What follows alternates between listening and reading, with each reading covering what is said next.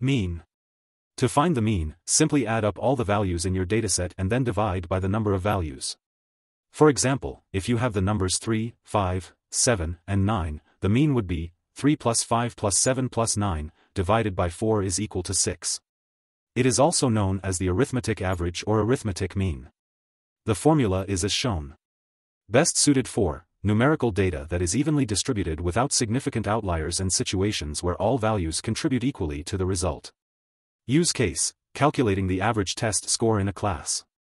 Median.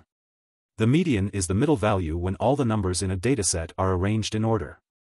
If there's an odd number of values, the median is the middle one. If there's an even number, it's the arithmetic average of the two middle values. For instance, if your dataset is 3, 5, 7, 9, the median is 6, the arithmetic average of 5 and 7. Best suited for skewed data or datasets with outliers, and ordinal data, data that can be ranked but doesn't have precise numerical differences. Use case, finding the middle income in a population where a few extremely high earners might skew the mean. Mode. The mode is the value that appears most frequently in a dataset. For example, if your dataset is 3, 5, 7, 7, 9, the mode is 7 because it appears twice. Some datasets don't have a mode at all, or they might have multiple modes if several values appear equally often.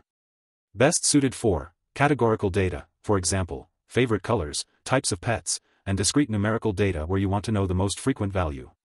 Use case, determining the most popular products sold in a store. Weighted average. A weighted average is an average where different values contribute differently to the final result based on assigned weights. The formula is as shown. Best suited for data where values have different importance, weights, and situations where certain values contribute more to the overall result than others. Use case, calculating a student's final grade based on weighted contributions from tests, homework, and participation. Example, the student scores 80 in homework, weight 30%, 70 in midterm, weight 30%, 90 in final exam, weight 40%. Weighted average equals 81. Geometric mean. The geometric mean of n positive numbers is the nth root of their product. The formula is as shown. If you have the numbers 2, 8, and 16, the geometric mean is as shown in the calculation equal to 8. Best suited for multiplicative relationships or growth rates, percentage changes, or situations where the product of values is meaningful rather than their sum. Use case, calculating average annual growth rates over multiple years. Harmonic mean. The harmonic mean of n positive numbers is the reciprocal of the arithmetic mean of their reciprocals. The formula is as shown. For example, if you have speeds of 30 miles per hour and 60 miles per hour, the harmonic mean is as shown in the calculation equal to 40 miles per hour. Best suited for rates or ratios where the denominator varies, e.g., speed, work rates, or situations where the reciprocal of values is relevant. Use cases, calculating the average speed for a round trip with different speeds for each leg, and determining the average resistance in parallel circuits. Root mean square. The root mean square, RMS, of n numbers is the square root of the arithmetic mean of their squares. Also known as the quadratic mean. The formula is as shown. For the numbers 3, 4, and 8, the RMS is calculated as shown.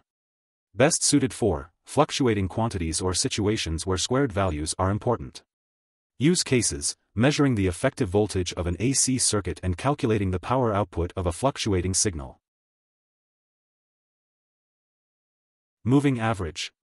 A moving average is a statistical method that calculates the average of a subset of data points within a sliding window, updating as new data becomes available. It helps smooth fluctuations and identify trends in time series data. For example, if you're analyzing stock prices over 10 days, the moving average would update daily by including the latest day's price and dropping the oldest. Best suited for time series data to smooth out short-term fluctuations and highlight trends. Use cases, analyzing stock prices over time and monitoring weather patterns or sales trends. Trimmed mean. The trimmed mean is an average calculated after removing a certain percentage of the smallest and largest values from a dataset. Also called the truncated mean. This helps reduce the effect of outliers. For the numbers 2, 4, 6, 8, 100, a 20% trimmed mean removes the smallest, 2, and largest, 100 values. The remaining numbers are 4, 6, and 8, so the trimmed mean is 6. Best suited for data with outliers that need to be minimized. Use cases: calculating the average score in a competition where judges' highest and lowest scores are removed and estimating the central tendency of economic data with extreme values. Medoid. The Medoid is a robust measure of central tendency that represents the most central data point within a dataset. Unlike the mean or median, which may not correspond to an actual data point, the Medoid is always a member of the dataset itself. Best suited for cluster analysis, identifying representative points in clusters, robust statistics, situations where outliers are present, and you want a central value that corresponds to an actual data point, and multidimensional data, when dealing with data in higher dimensions, such as spatial or image data. Use case: customer segmentation, image processing, and geographical data. Winsorized mean. A Winsorized mean is a type of average where extreme values, outliers, are replaced with the nearest remaining values before calculating the mean. Best suited for situations where you want to reduce the effect of outliers without losing too much data. Use case: financial data analysis where extreme values might distort the mean, and scientific measurements with potential errors at the extremes. Circular mean.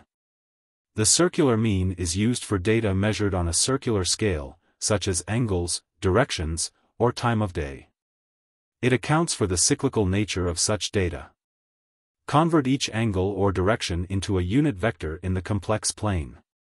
Compute the mean vector by summing all vectors and dividing by the number of data points. Find the angle of the resultant vector, which represents the circular mean. The formula is as shown. Best suited for data measured in cycles or directions, such as wind direction, animal movement patterns, or clock times. Use case: analyzing wind direction data in meteorology. Contraharmonic. It is the ratio of the sum of the squares of the values to the sum of the values themselves. The contraharmonic mean is a type of average that emphasizes larger values in a dataset. Unlike the harmonic mean, which gives more weight to smaller values, the contraharmonic mean gives more weight to larger values. The formula is as shown. The calculation is as shown. Best suited for situations where larger values dominate, signal processing and image analysis. Use case: image enhancement techniques. The contraharmonic mean can help reduce pepper noise, dark spots, while preserving edges. The interquartile average is the mean of all values between the first quartile, Q1, and third quartile, Q3, excluding the lower 25% and upper 25% of the data. Focuses on the middle 50% of the data and helps reduce the impact of outliers. Best suited for reducing the impact of outliers. Use case: analyzing salary data where extreme values might skew the results. The midrange is the average of the largest and smallest values in a dataset.